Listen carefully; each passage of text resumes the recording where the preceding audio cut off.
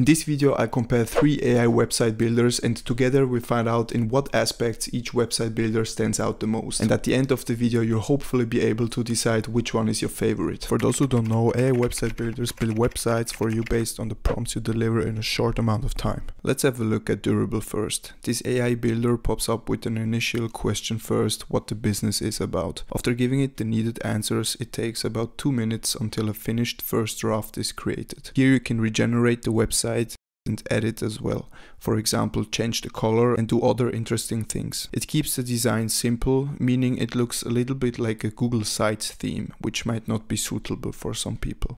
Next is Mixo, that presents itself with an initial question. In contrary to Durable, it gives you a more aesthetic design, as you assume, with a logo as well. It delivers testimonials too. The cheapest price here to get one site is $9 per month, whereas in Durable you'd need to pay $15 per month.